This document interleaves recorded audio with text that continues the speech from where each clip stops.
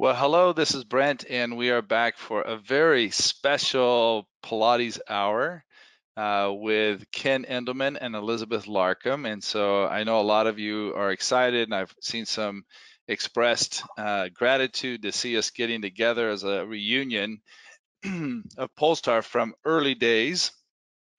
And so we're just ready. We got a bunch of pictures, and I want to start. If there's anybody that doesn't know the three characters on the screen, maybe I could start there real quick. But Ken Endelman is the owner and founder of Balanced Body Equipment and everything that they represent in our profession.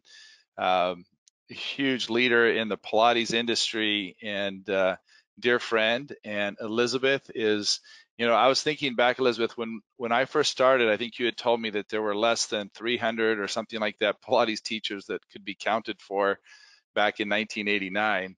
But Elizabeth has been a major leader in Pilates, Pilates choreography, Pilates education, fascia world. I'm holding her book right here that is a great book that's out on the market, and she's writing another book right now, and I'm grateful that I got asked to contribute a case to it, and just some great work and great leadership in the Pilates education world. So it's a real treat to be here. And the reason why we're together is because back in the late 80s, when I got turned on to Pilates by my ballet teacher during PT school, I was sent to St. Francis Hospital that had just opened up a dance medicine center underneath the direction of Dr. James Garrick.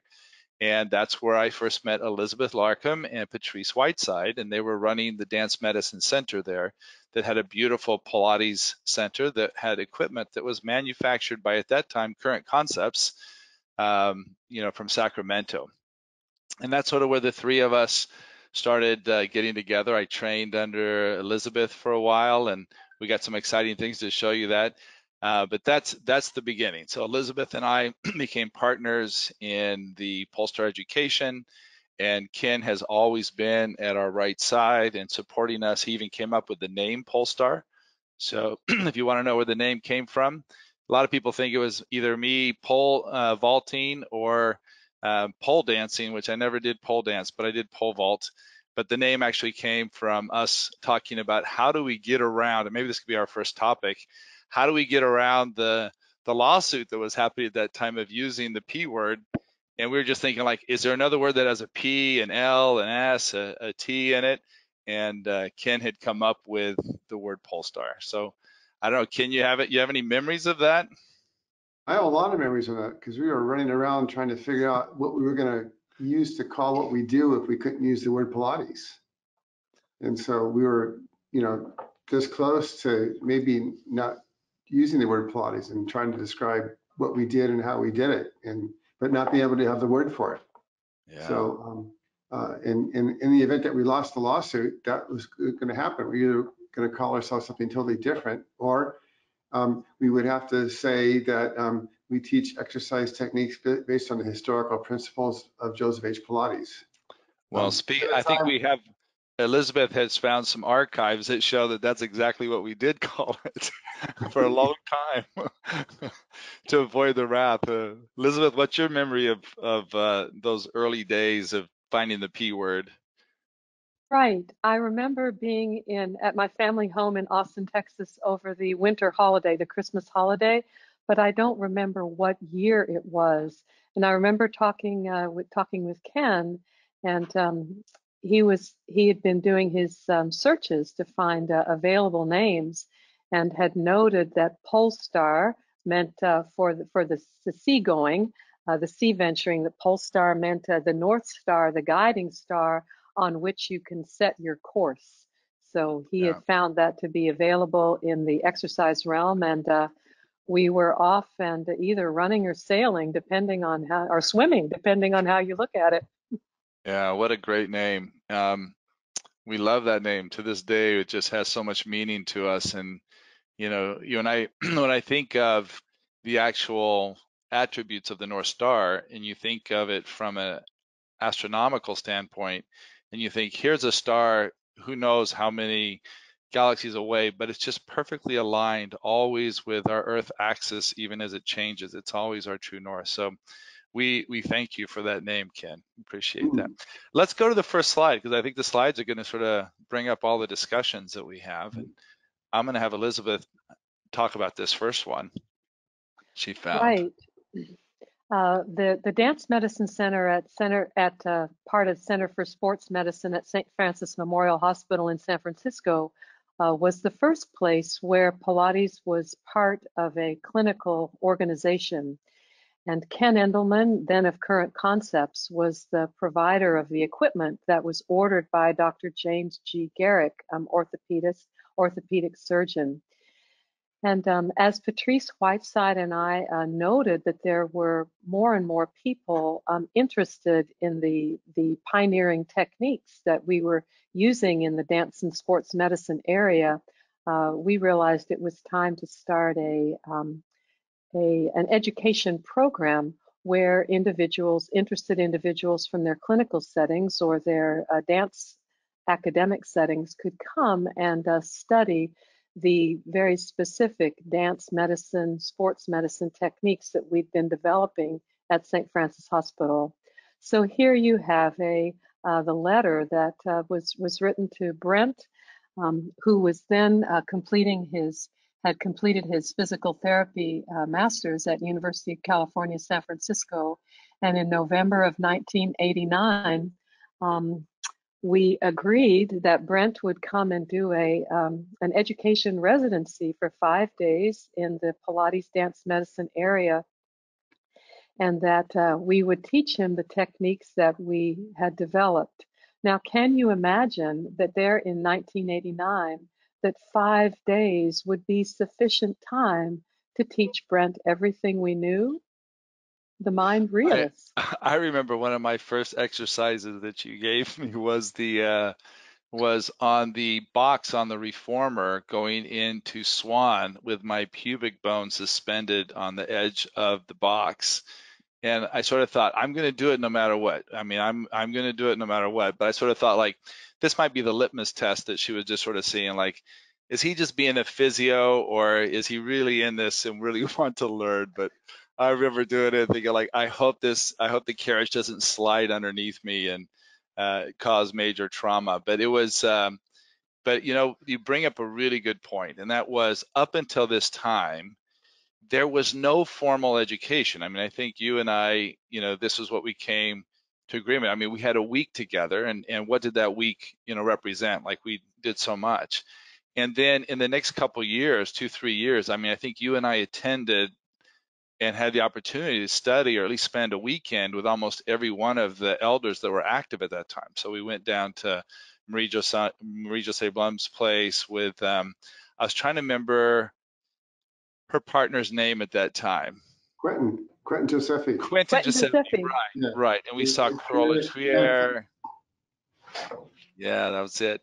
But I think my favorite was when we all went down to New Mexico and had a chance to spend time with Eve Gentry for over a week. And of course, we had a chance to be with Ron Fletcher and with Romana. We spent time with Jean-Claude West, who was a second generation, still do, of Corollas, and just a great biomechanist. But it was interesting that, at that time, Pardon me, Brent, yeah. Jean-Claude had studied with Mary Bowen. Oh, with Mary Bowen. Mary Oh, Bowen, yes. okay. Thank you for And that correction. also with Kathy Grant. Jean-Claude West Okay. goes to Kathy Grant and Mary Bowen. Yeah. Got it. Got it. Okay. See how my memory goes. But interesting enough, I was thinking of the fact that I had all these stick figures of trying to draw the exercises as fast as we could when we were in those observation workshops usually. And I think that's where we sort of said, like, we really need to continue to expand the education product. And I don't know, Ken, do you remember having those dialogues in the early 90s? I do because, one of the questions that we always got is, where to get training. And there was no training. And up until that time, and I think you guys should talk about this, because it's like, if you wanted to become trained and to teach Pilates, you basically had to stand by somebody's side and do what they told you to do Yeah. until they told you that you were good enough to teach. And that was the program. Authoritative models, yeah. Yeah, and it was you guys, you and Elizabeth, that kind of came up with the curriculum and something to base it on that made sense to have a real program. There was no program. Wow. Yeah. So I thought it was great because it brought it brought credibility and it brought some structure to Pilates that didn't really exist. And we have some goodies coming up to sort of show some of the early advertisements of education products that we did. But let's go ahead and go to the next slide, Melissa. Speaking of, so that was in 94, 95.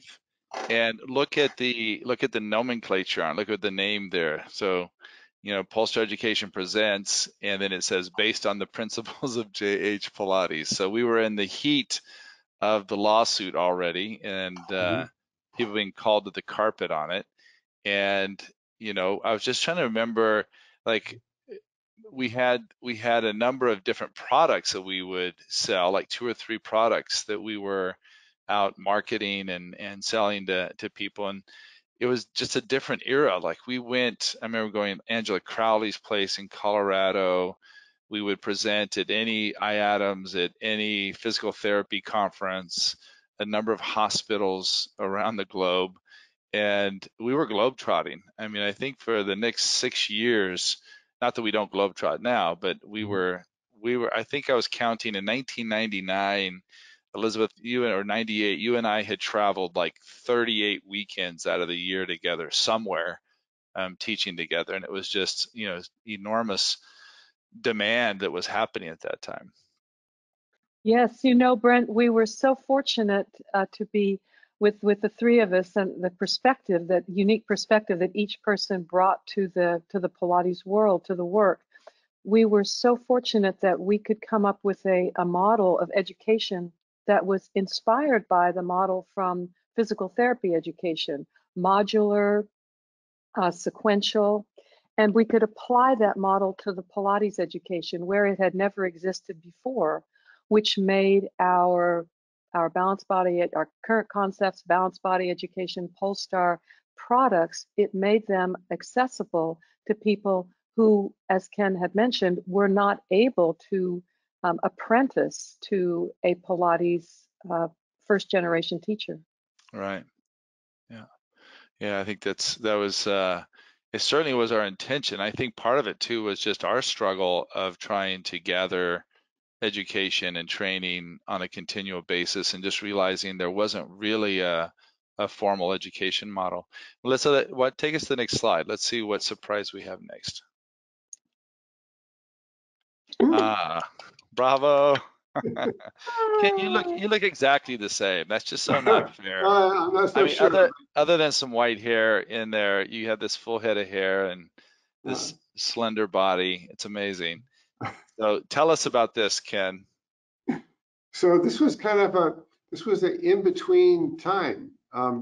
This is so again, this is in the 90s, and this is in the struggle to come up with the name. So we were Current Concepts, and Current Concepts kind of goes back to my waterbed days, and it's kind of a generic name that would support a company that made waterbeds. It would support a company that was just kind of contemporary, and it would support a company that, you know, he made Pilates equipment. So it worked out to be kind of a cool name. And if it was Current Concepts and we manufactured Pilates equipment, we could go with that, right?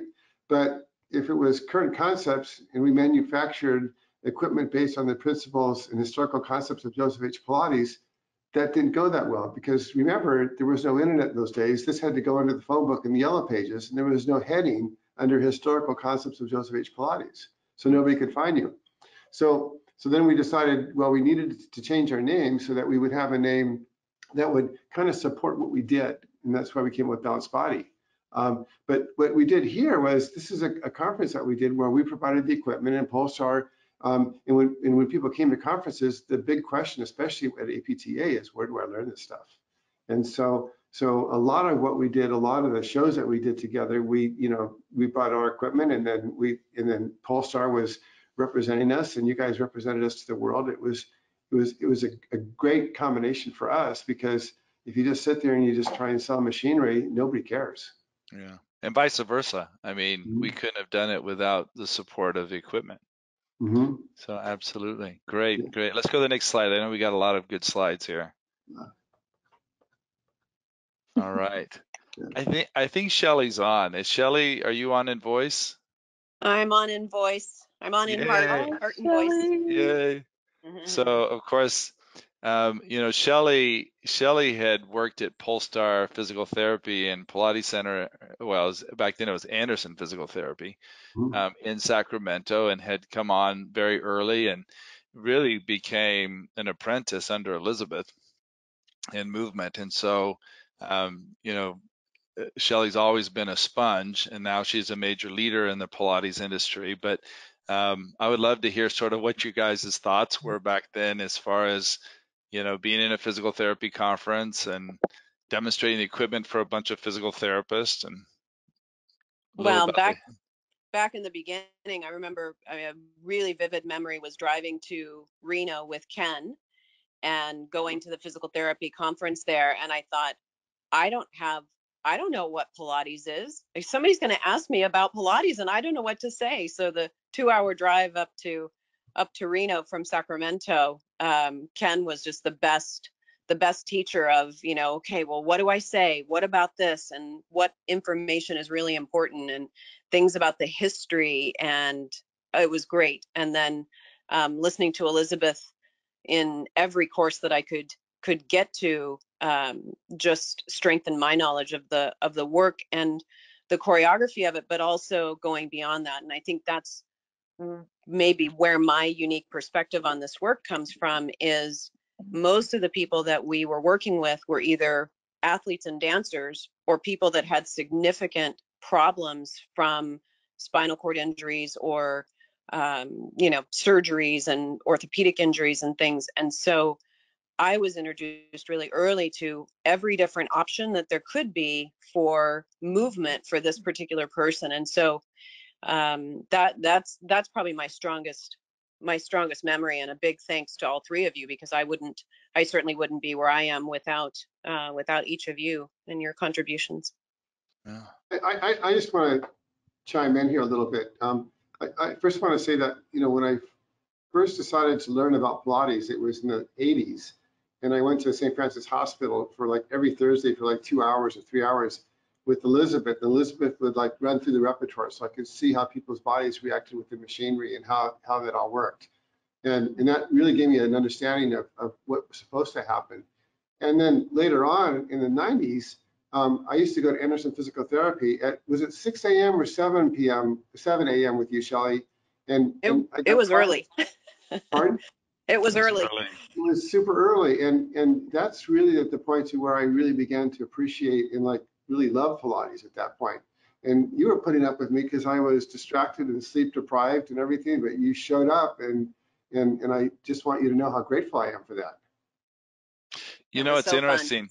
In this picture, there's some new equipment that you had just released, Mm-hmm. Ken. So we just released the tall clinical reformer with a different foot bar, the Mm-hmm. machine that Elizabeth's on at that time, and I forget what we called the first metal reformer. The The TSSR. T TSSO. That's it. Yeah, and then also you have Tubular steel studio reformer for teaser. Yes. Tubular steel studio reformer. and then the combo chair also was a pretty new piece at that time, Yep. coming away from the standard. So those were three. We had the T bar that's underneath there, and the more adjustable foot bar that could work with a larger variety of patients and clients and ages. And I remember us being in San Francisco with Steve Giordano and Romana, and we were sitting around the table, and we got into a little bit of a beef, and there was somebody who was asking questions about the history of the lawsuit, and I don't really want to spend too much time there, but we were Mhm. talking to Romana, and I asked the question, and of course it was probably like 90 or 90. It was early. It was before, I think, even Polestar was maybe right around the same time. And I asked, when you go into high back arch on the reformer, and we were talking about adaptability of equipment, how important it was to have equipment that could be modified to the size of the body. So I said, you or Steve Giordano talking to Romana doing a high back arch on a reformer is very different than me or Ken doing a high back arch on the reformer. Like, it just structurally, it doesn't make sense that I would need to have the same element and the benefit of the exercise. I would need to have a piece of equipment that could be modified. And of course, we never arrived at any kind of agreement, but it was at that time that I realized how valuable Ken and Balanced Body is to our whole profession of Pilates teaching, to be able to make sure that, you know, we want to be client centric, not method centric, in the sense that, oh, I have to be on this piece of equipment even if I'm 6'2", that was designed maybe for somebody that was 5'8" or 5'5", right, at max. And so I always appreciated the fact that if Elizabeth and I came to you and we said, you know, it'd be great if we had this proprioceptive T-bar, or if we could adjust the foot bar this way, or if the shoulder pads could be put into a wider thing when we go into high back arch for people that are a little bit wider. And you always listen, you still always listen. But I think that here's just so early on, you were willing to make modifications to the equipment based on the needs that we presented to you. Right. Brent, I'll chime in here to continue with what you're speaking about, that Ken has always been a collaborator, and a collaborator with other innovators, and a collaborator with movement explorers. And he has a significant collaboration with Jean-Claude West, mentioned earlier. And it was Jean-Claude West that worked with Ken to bring the proprioceptive T-bar that goes now with the clinical reformer. And that T-bar is underneath the photo down to the right where Shelley is kneeling. And it was Jean-Claude West that brought the T-bar to Ken, as well as the rotator discs. Yeah. Ken, would you speak about that collaboration and your innovation with equipment? Well, it's very, very cool. I mean, it's exciting because I think a lot of people have ideas and they're just afraid to share them because they're afraid that the idea is worth $1 million, and if they share it, then they'll lose the money. And most of these things just make the equipment better, but they never generate huge amounts of money. But some things are really kind of cool, like rotator discs were really, really, really nice, and we ended up coming out with different size rotator discs. And they became really, really popular because there was so few ways where you could do rotation in Pilates work. But what I was going to talk about is, so it was really kind of fun working with Jean-Claude, because he was the first guy that made a combination machine. And he had a reformer with a tower and a chair attached to it. I still have one. Pardon? You I still still have it? have one of JC reformers, yeah. Yeah. So that worked out really well, and it was great to work with him on that, and then with you, Elizabeth, with Brent, I mean, between the two of you, you guys came up with the clinical foot bar. You guys, I mean, the idea, like, right, why can't we make this foot bar adjustable, right? That was from you guys. The split pedal, I think that came from Brent or Elizabeth. I can't remember when you guys raised their hand, but that was from you guys. Yeah. Elizabeth doing the rotation with the swan on the chair. I mean, I still tell people that you brought a saw to St. Francis Hospital and just took the pedal of the chair in half. I think that's exaggerated a little bit. yeah, but but I mean, not all this. I mean, the whole thing with the foot plate, that was it's actually controversial, because now as I listen to all these people, and there's like 3 different people that claim discovering the foot plate, but how we came up with it is by, when I was at St. Francis Hospital, and you guys said, well, we need something because people's feet are sliding off these bars and hitting us in the shin, in the thigh, right? So a lot of those ideas came from you guys, especially in the very beginning, and it was kind of really fun for me to be able to look at something to figure out how I can make it better. And I know that it worked because lots of people used the equipment and lots of people got better. Awesome. Let's see what else we have. What goodies are in front of us? Melissa, can you give us another? By the way, we have some comments of people just expressing how much gratitude they have that the 3 of us are providing them. Amy says, 3 amazing people right here. Thank you all for all you do. Yvonne said, thanks extended to the 3 of you for all you have done for today's Pilates. Flavi says, hello, nice to see you all. Can you explain more about the details of the lawsuit that I mentioned to you? So we'll probably get there somewhere in this conversation.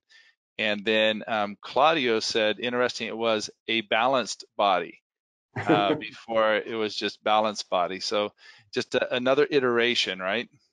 Yes, exactly. Yep. Lindsay said, this is filling my heart. Thank you. It's my birthday today, and this is a really nice gift to be able to listen into your memories. Thank you all for helping and inspiring me grow in who I am today. Christy said, do you all understand that without the four of you, Jean-Claude West, Jean Still, we wouldn't be here today? Thank you. And Cindy said, I love hearing all the history. Thank you so much. So Elizabeth, you have a memory of us filming this, taking these pictures. It is in Sacramento on K Street. I don't know if what you're. Exactly, Brent. In the early days of Polestar Education, our hub, our home studio was, of course, the Anderson Physical Therapy Clinic on K Street in downtown Sacramento, where it was your clinic, and your mother Fern was greeted people in the administrative area, and Shelley was the Pilates educator for everybody from 24/7. So you would work there Monday through Friday with your patients, and then Saturday and Sunday. Then I would drive up and stay at Ken's house and stay up most of the night. The two of us, working on the handout for the weekend. Yeah. And then we'd put out the refreshments and open the doors on Saturday morning, where Saturday and Sunday we had the class, the education module of the weekend. And by this time, Ken had Ken, did you have Wendy as your first marketing director, or was she still your marketing consultant? She was at that time. I think she still wasn't. She wasn't employed for us full time. She was just as a consultant. Yeah. Right. So we were fortunate. Brent and I were fortunate that it was time to graduate from the small quote brochure. I still have a fax of that. I'm going to pull it out in a second from behind the barrel. And Wendy put on this. She arranged to have a photo shoot for the cover of the Polestar brochure. So we engaged a few attendees from the course to stay later on the afternoon. Wendy set up the lights with a photographer from one of her friends, a photographer from Sacramento, and here we staged this experience of the comprehensive Polestar Pilates environment. Take it, Brent. Yeah, I just remember that, one of the things that you and I both had felt so strongly about, and going back and doing research now on learning, was always teaching in the full environment. It wasn't, let's get our mat certification, let's get our reformer certification, get our trapeze certification, and I remember you feeling strongly about it, and I totally agree, was the idea of having that multi-dimensional learning that we were able to provide in a studio setting where everybody got to move around in a circuit training. And it was quite a novel idea from in the early stages of education. So I know when we looked at other education bodies, and I just remember thinking of how important it was to understand the relationship in the studio between the equipment. And years later, Shelley and I have tripped onto a book called Make It Stick. And the book was very clear about how important it is to have that kind of learning versus having just the isolated apparatus learning. So it was a very cool experience to come back and have research years later sort of support us on that. And then from the advertising piece, I'm trying to remember, the guy in the front was a husband, I believe. I don't remember if he was in our training, and I don't think he was in our training. Was he, Elizabeth? Wasn't he just? Brent, you're correct. He was one of those adjunct family members that we needed in our. So we need a guy inside this picture. Exactly. And that's his wife standing with her left hand around his pelvis. Yeah. Great. You have something in your hand right now, Elizabeth. Pardon, Ken? You had probably never been on a reformer before the picture. It doesn't matter, Ken. We're educators with a mission. Mhm. Okay, Let's so see it. here we have the facts of the very first Polestar um, folded brochure. Facts. Voila. Elizabeth, some of those guys aren't going to know what a fax machine is. Oh, you could tell them, Ken. You're a little bit older than I am, but not I much. think, wasn't it short for facsimile? Yeah, Yes, yeah. this was 1996. See, we were Wow. moving up. We were moving up from the paper trifles. Now, Elizabeth and I should have taken stock in Kinko's um, at that time because we practically lived there. That was our office. So many times, wherever we would go, we were up till like 3 in the morning finishing our manuals or making the edits and the changes. And like you said, 7 o'clock, get the food in there and open the doors. Awesome. Let's see what we have on the next slide. Ken, you want to talk a little bit about this?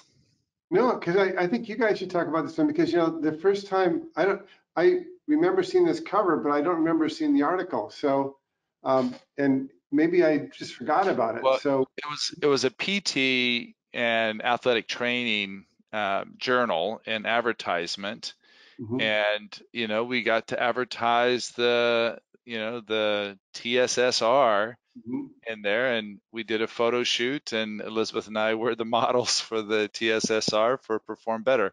So it was our first introduction into being in magazines that were outside of our own industry, going into the physical therapy industry. And of course, we had made friends with, and Shelley remembers these names a lot better than I do, but like Dean Spraja. I don't know if you remember Dean. mhm. Dean was always a good friend of ours, and sold the Pilates equipment to the physical therapy industry. And I know, Shelley, what's your fondest memory of Dean? I know you guys No, had a pretty good relationship. Is she still on? Yeah, no, I'm on. I just yeah, it was just that whole process of showing up to a show, and you never know who you're going to see, but then there's that standard group that is always at every conference doing the work of spreading whatever knowledge they have, whether it's equipment or movement. And yeah, there's some great memories around those shows. Yeah. it's Let's. funny because I just remember that Rajla was sold to a company in Ohio, and we still work with them. Yeah, Yeah. there's another company in the East Bay that we worked with as well that sold equipment for you to a Mhm, lot of the physical therapy around. But I remember Dean being the main one. Like he mhm. really took to us, and we hung out. We'd go out to dinner and stuff afterwards, and he would come Yeah. with us sometimes. And they opened Awesome. the door for us to Kaiser. Right. Right. Yeah. Yeah. Ken, was the TSSR the foreshadowing of your Allegro One? It was, yeah, yeah, for sure. We were trying to figure out a way to create a reformer that was functional, but not as labor intensive to build, so we could hopefully save some money for our customers. And we came up with the TSSR and the personal reformer at the same time. But then when we came out with the Allegro 2 was just a better machine. It was sturdier, it was more reliable. It was just nicer. So we actually just decided to stop making the TSSR and the personal reformer. Well, we have some good pictures of when we first introduced the first teaser to in Las Vegas. We got some good pictures coming up. Let's move forward a little bit quicker on some of these pictures here because I know we got a lot to go through.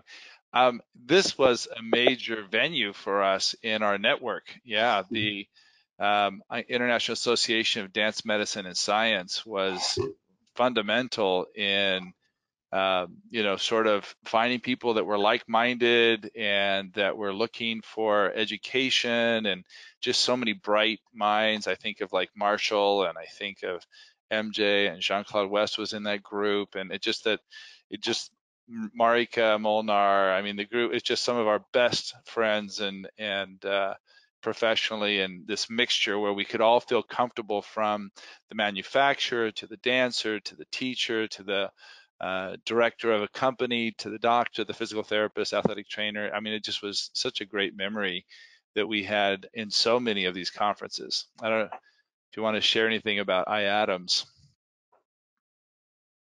Ken, you still go to the IADMS meeting nearly annually, yes?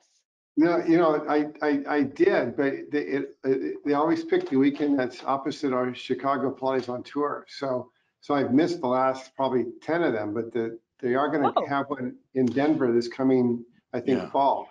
So I think I can do that one and be in Chicago. And it was so close to to PMA that it always, I know for Yeah. like Elizabeth and Shelley and myself, it's just so close and a lot of times overlapped, but I miss them.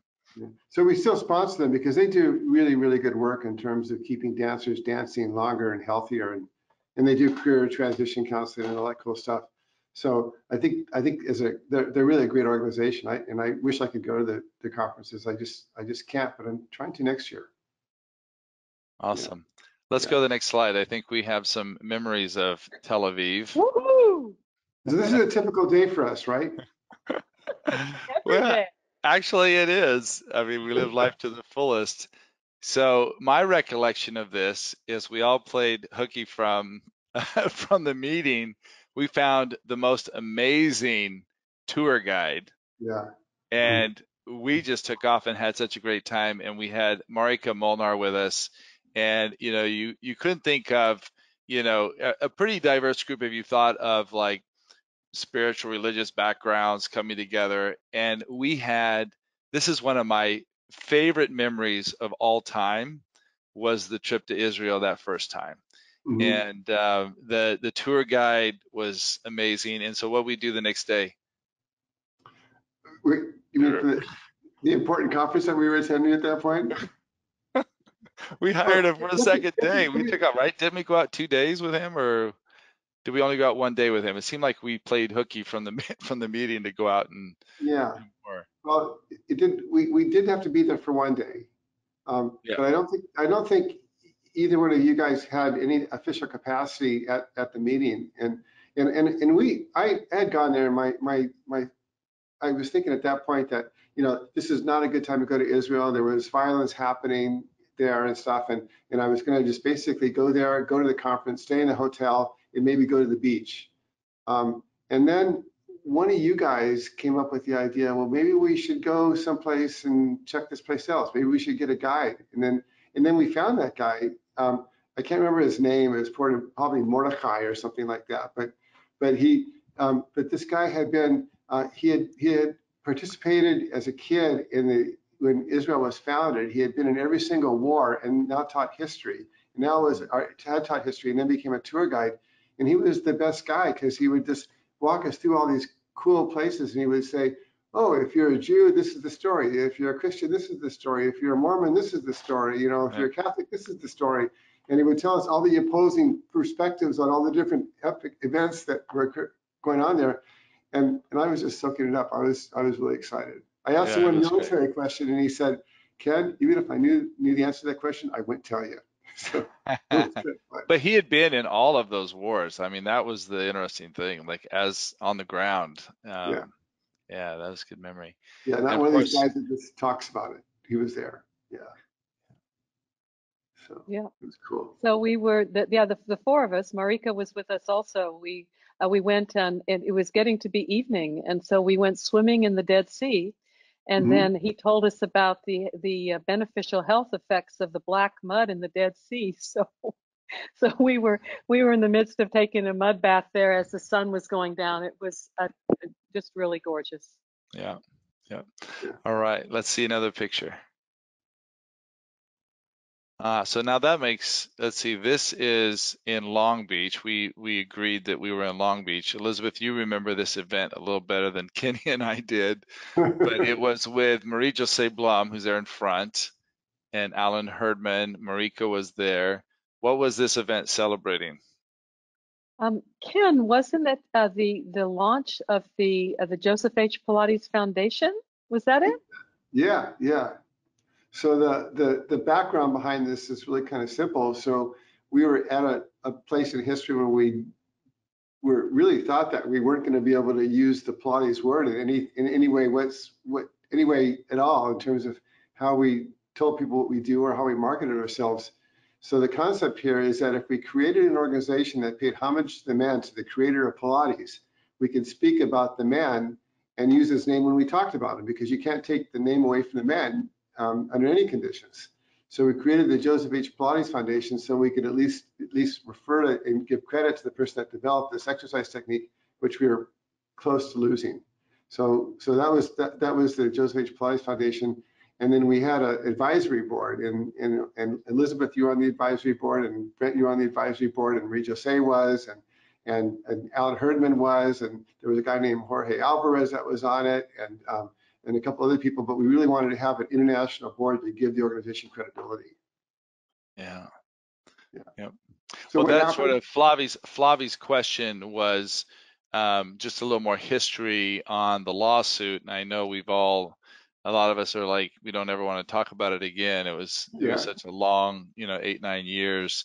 And the result of it was that, and I'll just say it in a nutshell so I can answer the question for Flavi, and anything you want to add to it, feel free to add to it. But there was a faction in the Pilates world that felt that, that they had purchased the legal rights to the name and they were enforcing it. And so, they believed that, and that's the action they took. And what it did is the other 80% of the Pilates teachers no longer were able to use the P word in their business or as being a Pilates teacher.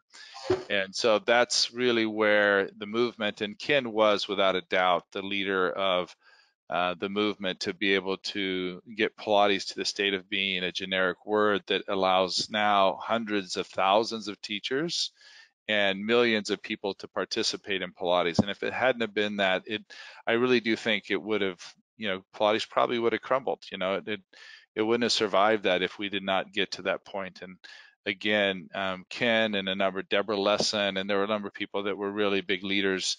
And it was a privilege to be part of that movement. But Ken, you really did lead the way with that. And so the good news is, and was it 1999? When did it fall? It was actually the year 2000. Yeah. It was 2000. Yeah. And then PMA was started like right off the toes of that. So that's when the Pilates Method Alliance started. And the idea there was, okay, we make Pilates generic, but now how do we preserve the integrity of Joseph and Clara Pilates? And so hopefully that's enough in a nutshell without dropping too many names. But let's see what we have extra on the pictures going here. Let's see what the next one brings to us. Okay. So this is another Adams picture, I believe, right? I think so. This one is in England. So just good memories.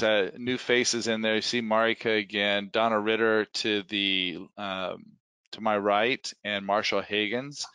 And I'm trying to remember the name of the two on the far left. Do you remember the names? I know she's been part of Adams forever, and I feel bad, but hopefully you're not watching the program. And if you are, tell me your name. All right, let's go to the next slide. Let's see, 1996.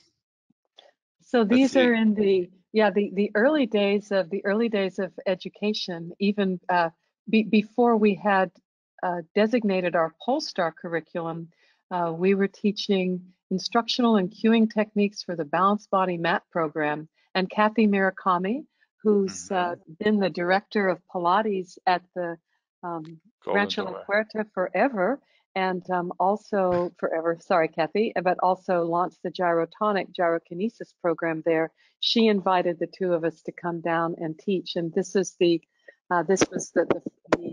first handout that I found of our teaching together, 1996. Yeah. Awesome. All right, let's keep going. All right, and here we have the more of our overnight labor at Kinko's, where we would have a course on August 17th at Brent's alma mater, University of California, San Francisco. This was where we really made our mark as teaching using the Pilates principles. Techniques evolved from the concepts of J.H. Pilates, but applying them to a variety of small props so that physical therapists and athletic trainers and other movement educators could use rotator discs, the resistance ring, the balance board, foam roller, and physio ball to give their patients and their clients the advantages to what normally would be reserved for progress in a clinical setting. You know, that was an important time because we were able to connect with Nancy Bill, Dr. Bill, and Darcy Umford had a little bit of connection there as well in the Bay Area. But I was just doing a lecture for USC last week with Dr. Rob Landell, and we were Wow. remembering that that was when Rob also around that same time, a little before that actually, I think he came in even like in '94, I think is what we were Yep. looking at. Mm-hmm. But we had the support from, you know, great people like Nancy Bill and was that it? Rob Landell, a quote on our first brochure. And Oh, here's see. what he says. Here's what your friend says, your colleague. I put almost all of my patients on the clinical reformer. The reformer provides my patients with a full spectrum of weight bearing and closed chain kinematics to speed up rehabilitation. And you know what, Elizabeth, he still does. And he still says that. So he has been so supportive in making sure that every student that goes through USC's physiotherapy program, he's now the director, that goes through that program gets exposed to Pilates as part of their fundamental training. So he's been very instrumental in singing that song for Pilates and rehabilitation for now 26 years, 27 years. That's awesome. Okay, let's keep moving on. Let's see what else other goodies we have there. All right, so these now we're formally organized as Polestar now. So these are we started having get-togethers and mini conferences. I see some great pictures in there on the right. Next to you, Elizabeth, is Angela Crowley, and then Dov Cohen, who's now in Australia, a father of two. Alex Bolander, who's been running Polestar in Northern Europe for 25 years. Cynthia McGee from Miami. And then down below was a dinner we had in Sacramento. And of course, Lizette's in the front there. What, I think that's Elizabeth, still Miami, Brent. is that That's still Miami? Miami. Yeah, because Dr. Mason is in there and a Oh, few Dr. other Mason's in people. there. Yeah, Yeah, absolutely. that was one of our first events in Miami. Yeah. Ah, Lisa Alicia Stoltz. Becker is there and Lisa Stolz. Yes. And you know who else is sitting right next to Lisa Stoltz is Christiana Call, who now is the director of Hunter University's physical therapy program. And she recently called and said that she finally has the authority to really put things in place. And I just put that together because Lisa Stoltz, partner in the scoliosis training, is Hagit, and Hagit is a professor for Christiana Call. So that would be an interesting picture where this is, 20 years before Hagit and Lisa connect. But Lisa is a teacher for Christiana Call. And we met Christiana Call through Marshall Hagens at Long Island University. So just I sort of remember. those circles. And Mhm. behind me, Elizabeth, what's his name from San Diego? Wasn't he? Oh, don't. Oh, David Hall? Is that That's Dave David. Hall? That's David. Yeah, Ah, yeah, yeah. Good times. And then Kenny and I, of course, looking young and dapper there on the left. Let's go to the next slide. always. While we're going to the next slide, before we talk about these pictures, I got a couple more comments that have come up that I want to share here. So let's see where we're at now. So Vladimir from Brazil said, first, congratulations. So glad to see those who built such a path for us. My question is, besides study Joseph's work, what motivations do we have to start Polestar, and what differentials did you want to bring to the table? And we talked a little bit about already. It was really just to have a formal education, I think was the first thing. And then it's funny, I called Elizabeth a couple months ago as I was working on bits of a book that I'm finishing up and the history of it. And I was like, remember I asked you, what was it that really motivated us to do the principles of movement? I mean, I think that was probably one of our most unique contributions to the industry, was looking at principles that were respected by the medical community, that were scientifically based, It wasn't evidence-based yet in the sense that we didn't have any research out there, but we were sure looking to connect with people who were doing research to be able to do that. So I think those were, at least from our last discussion, some of the main things. Can you think of anything else that was sort of motivating us to do something unique in the industry? Um, yes, I can amplify the points that you just made there, and also bring in Ken's perspective as well.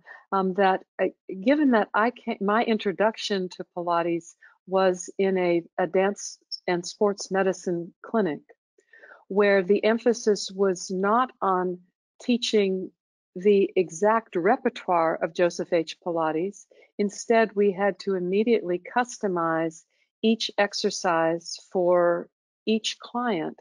Shelley made mention of this earlier, for each patient and each client, to create their best pathway, facilitate their pathway to the return of their movement life. So I had always had that perspective on Pilates. And then from your physical therapy education, you had the perspective on movement as part of a therapy program, movement for rehabilitation. And so we always brought that perspective on customizing the method, customizing the material for the client. That gave us access to a huge variety of exercise progressions and movement sequences that was not part of the conventional Pilates education. Yeah. We were really motivated to bring that to clinical professionals and movement educators.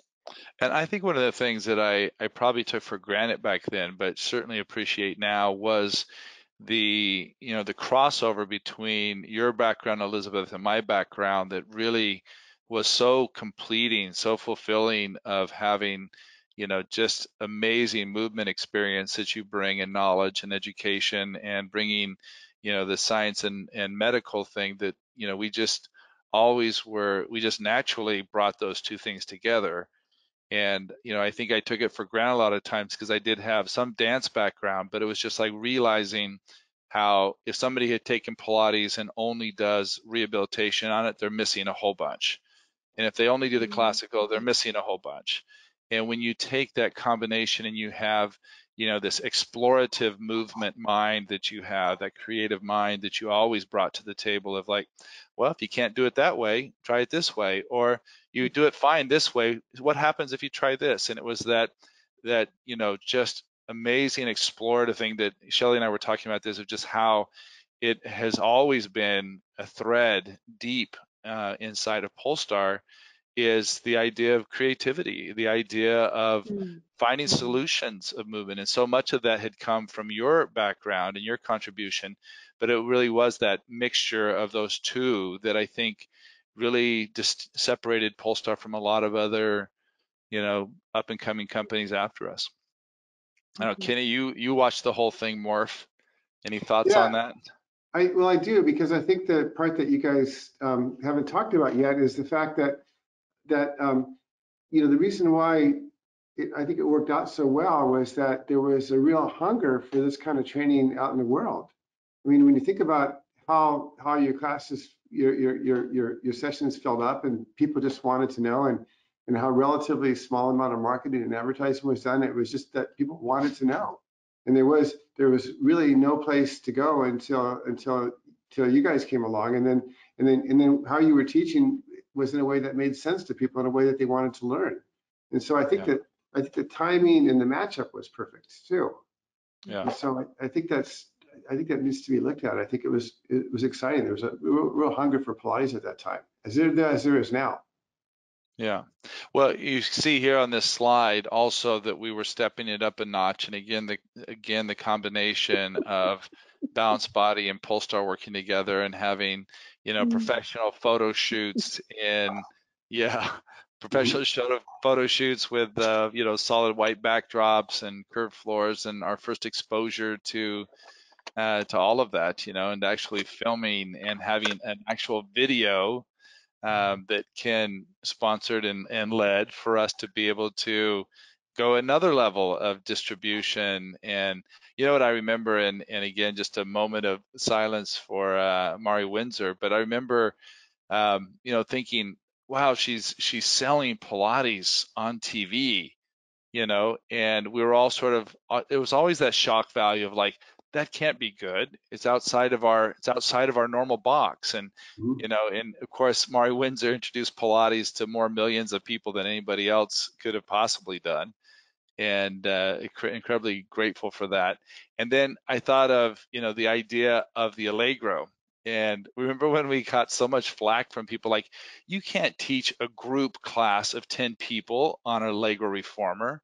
And Right. it's like, you teach 10 people in mat? Yes. Do you teach 10 people in dance? Yes.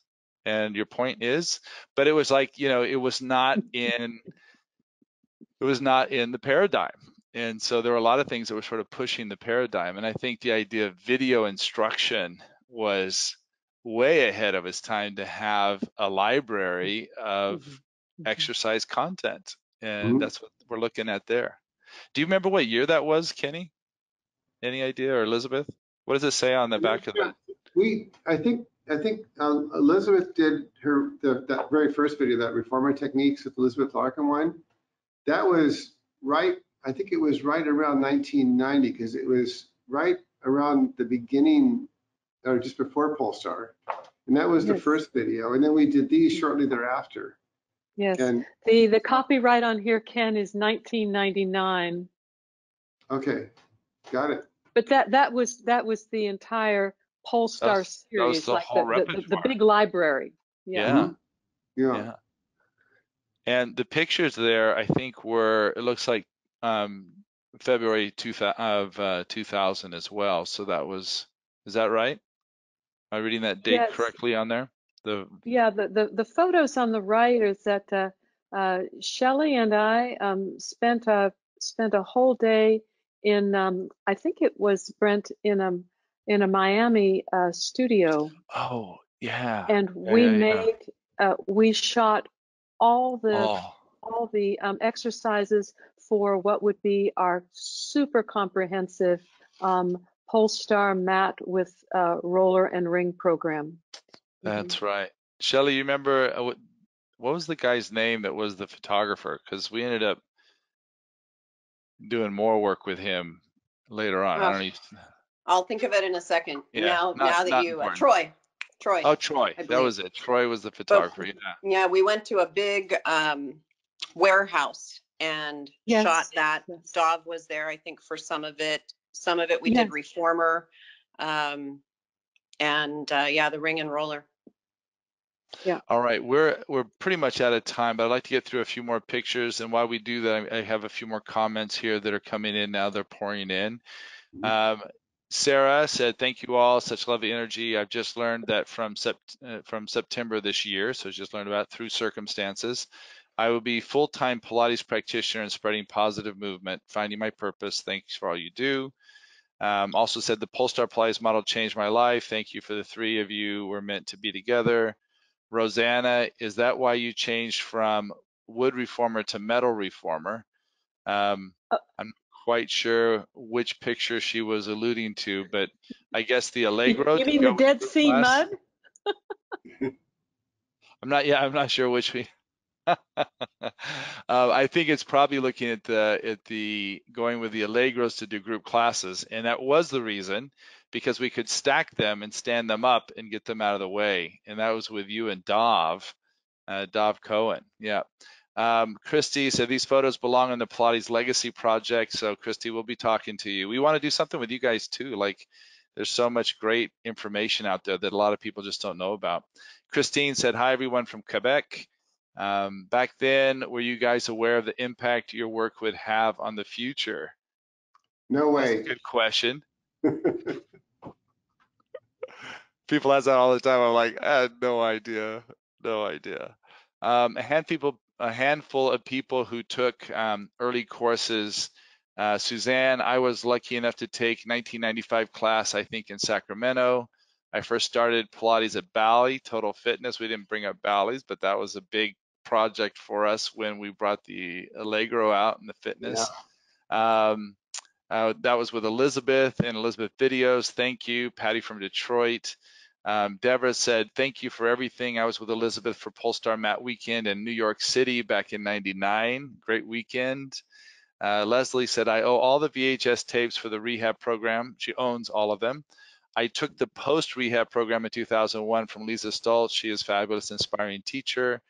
And then I have a comment here that says, hi, Brent, Elizabeth, and Ken. So nice to see you all together. I go way back with all of you, spending a week with Elizabeth at St. Francis and then attending one of the first weekend courses in Sacramento.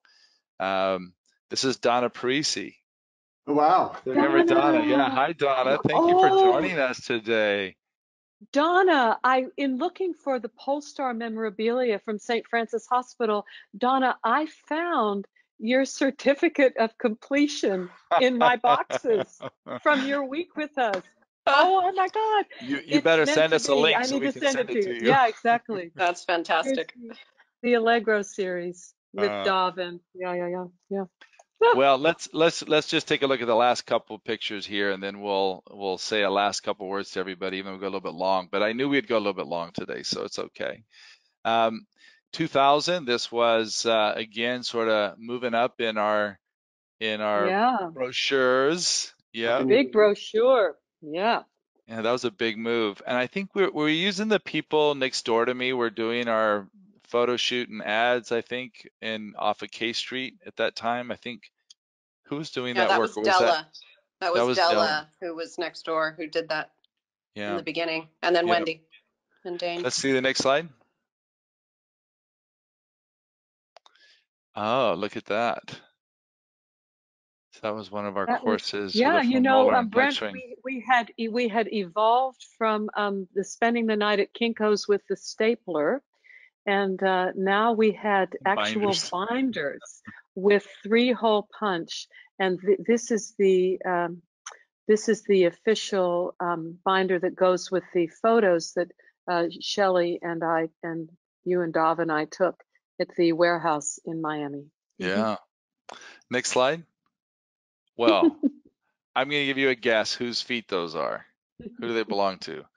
So Shelley and Elizabeth's feet on the large, I don't know if that's the wobble board or the large rotating disc. Looks like the It's probably large wobble board. rotating disc. Yeah, wobble board. So Yeah. yeah, some of the best feet in the industry.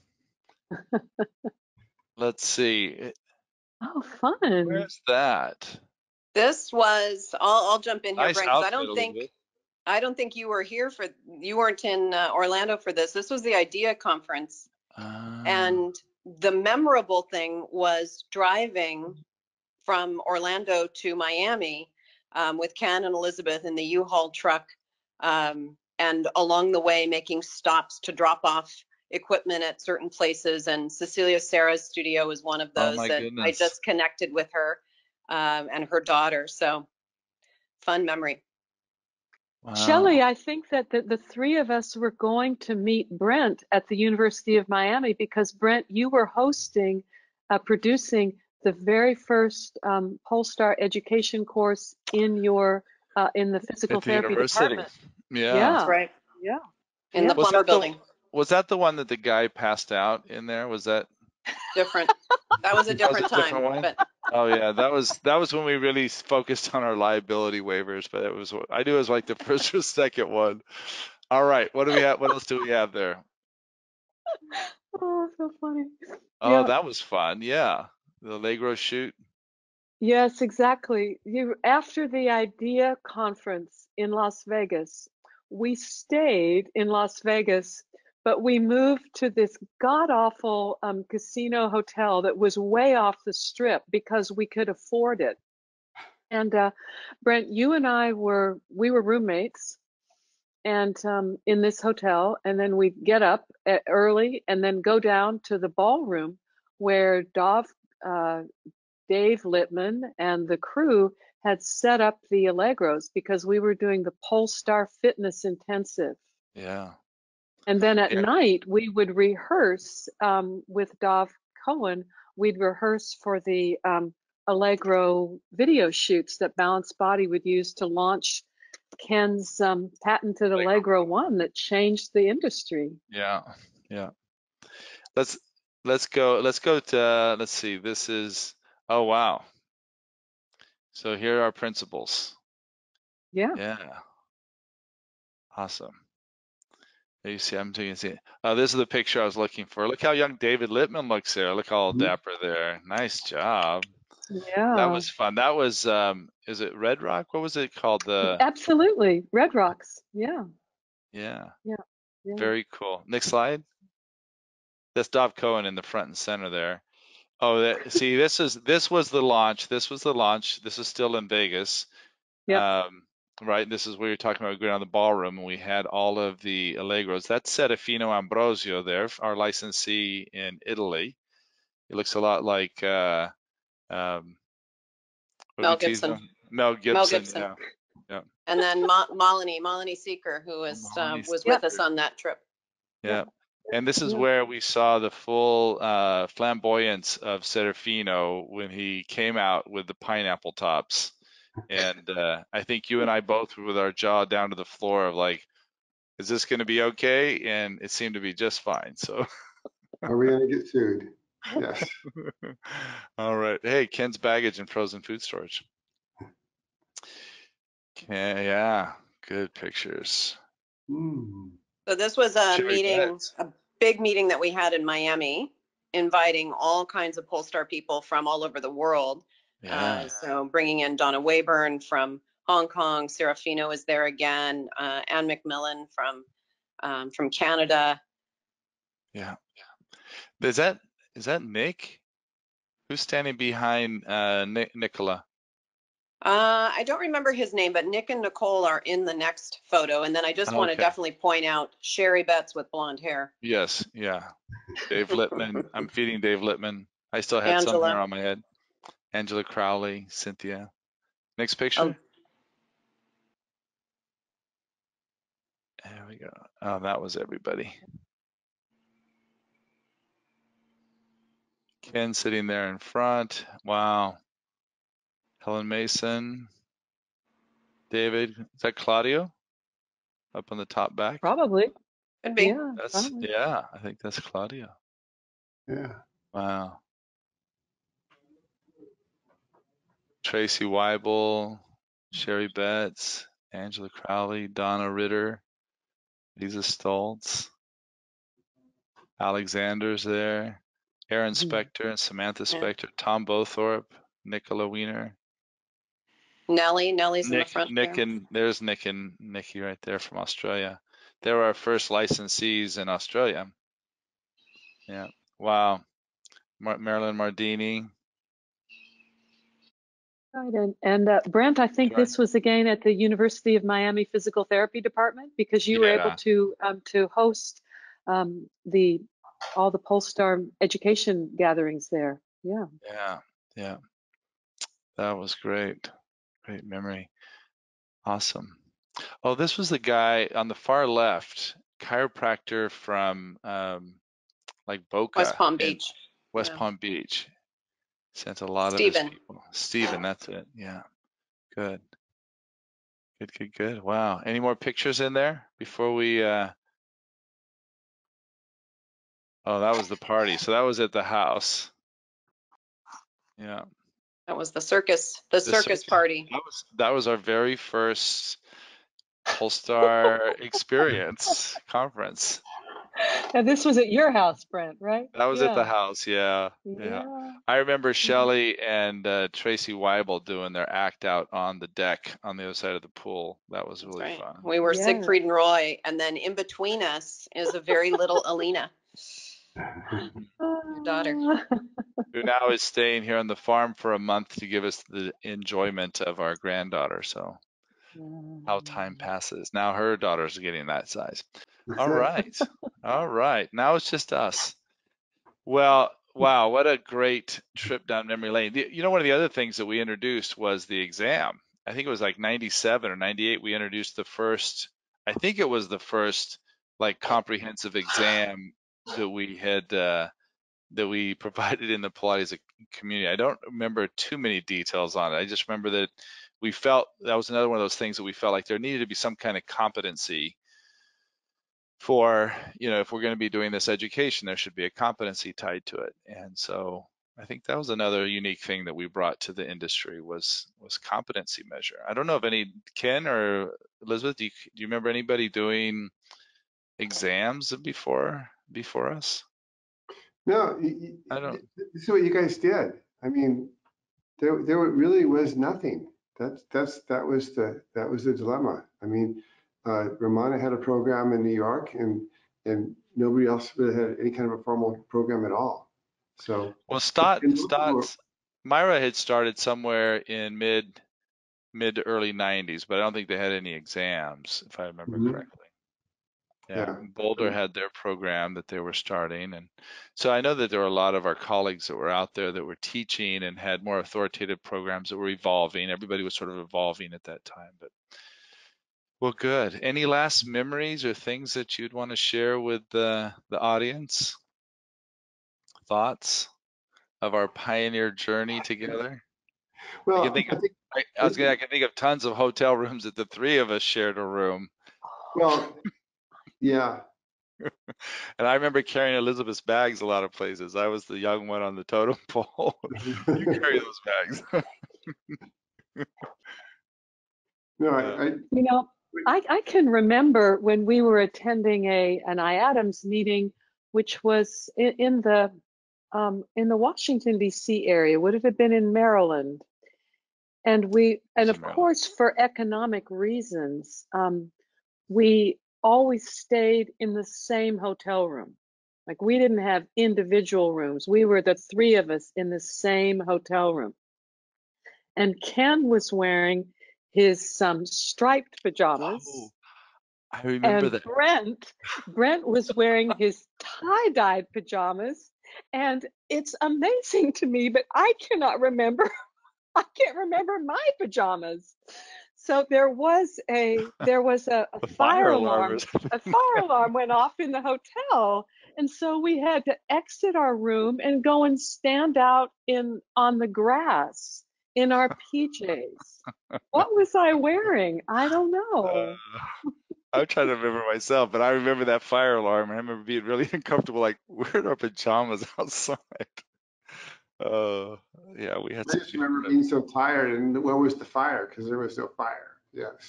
Exactly. Mhm. I was going to say, thanks to, Ken being married to Roz and me to Lizette, we're incredibly understanding of the fact that financially is like, look, sometimes there's four of us, like when Shelly started traveling with us or others, I was like, we just can't afford a room in New York to be in three different rooms. It's like, Sure. this is our reality. This is how we traveled. And we Well, it was certainly no big traveled. deal. It was no No, big deal. no, That was the thing. no. It wasn't like it was. I mean, I didn't see it as being any giant sacrifice. You know, it's just what we did, and it made us able to go to New York, and it made Yeah, us able to go traveling and stuff. we were so lean. I mean, we just kept the cost down to a minimum. And I remember Elizabeth and I running across the Chicago airport underneath. We were late on a connecting flight. Yeah. And Yeah. I mean, that was a long run, but we ran the whole way. It's like so many Yep. times of things like that. I know. We did it. Yeah. It's funny is I watch Nicole now, who is pretty much directing, the education for Polestar now in the United States. And when I see her teach and her mannerisms, they're actually so much like yours, Elizabeth. And she never studied with me. She always studied with other people and with Shelley and with Donna. But when I hear her voice and I watch her mannerisms of teaching, I think of, you know, how I enjoyed watching you teach. But she's evolved Mhm. to be a beautiful teacher, and appreciate you taking the time that you have to talk to her. I think that's been a real pleasure for her too.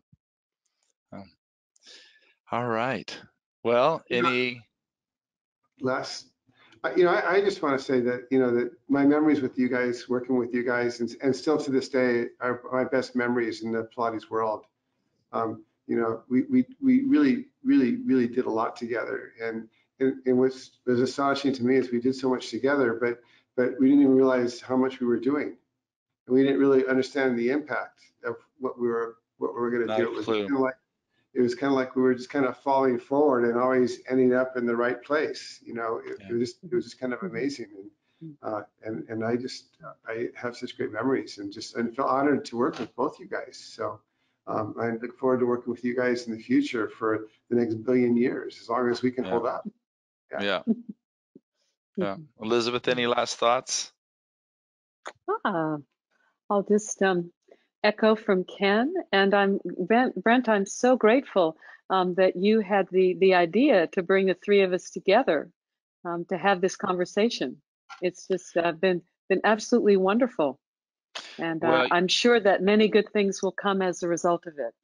well, I'm looking forward to contributing to yours and Madeline Black's new book that's coming out. So excited to be part of that. And Yes. you know, it's a time of uniting. I mean, we're in such disarray in the world right now, and the message that needs to come out is to unite, and leadership needs to unite, and you know, I think it's just the issue of consciousness and awareness. And I mean, I think the thing that I appreciate the most about both of your examples to me is being conscientious and being, you know, an aware citizen of the roles that we play in life, and being able to, you know, make decisions based on how our actions impact others. You know, I think of, you know, Balanced Body is a very ethical business, and you've been a great role model to me in business. And you know, Elizabeth, you've always been in that spiritual space of being mindful and being in tune, and I appreciate both of you very much for those examples that you set for me in both business and behavior. And you know, I aspire to continue to follow that, so appreciate it very much. And with that being said, just talking to everybody out there, just we thank you so much. You know, we would be nothing if it wasn't for people who wanted to learn and people who aspired to be great teachers. And every time that we get to teach, we learn more. So it never ends. It's always a learning opportunity. I don't remember who told us this, but said when you stop learning, you should stop teaching. So may we always keep learning. May we unite ourselves together and stand for good things and for equality and stand for justice. And I think our role is more on the healing side and the peace side. And we're definitely going to need a lot of healing and a lot of peace after the pain that we've suffered, both from the COVID and from the disruption and the injustice that we suffer from throughout the world, and that we might be that beacon of light. One thing I did want to bring to attention of everybody is just thinking of, even in our own profession, the imbalance that exists in our profession, and you know, how we can be more conscientious of bringing more balance, of volunteering more, and being able to, you know, if you think of everybody that's on this podcast, on this webinar, if everybody that's on it or that registered for it, so we're about 400 or 500 people, if all of us donated 1 hour of Pilates a week or 1 hour of service somewhere a week, I mean, that's 500 hours of service a week. That's 2,000 hours of service a month that we could be providing, and you know, bringing joy and awareness and consciousness to others that might not otherwise have access. So keep your eyes open for opportunities. Always seek to be aware. Be safe. Be happy. Thank you again, Elizabeth. Thank you, Ken, for taking the time. Love you both. Appreciate it. And love you in the audience. So we'll see you next week. We're going to introduce a new set of workshops that's looking at pathokinesiology. So if you're interested in, you know, how pathology affects movement, that's going to be the introduction. It'll be the first time we do a workshop on a webinar. So we hope you come. Again, it's free. Tell your friends, and we'll see you next week. Thank you, everybody. Thanks, Brent. Thanks, Elizabeth. Appreciate it. Thanks to the three of you. Good to All talk right. to you. Thank See you, you. Thank you, Shelley. Shelley.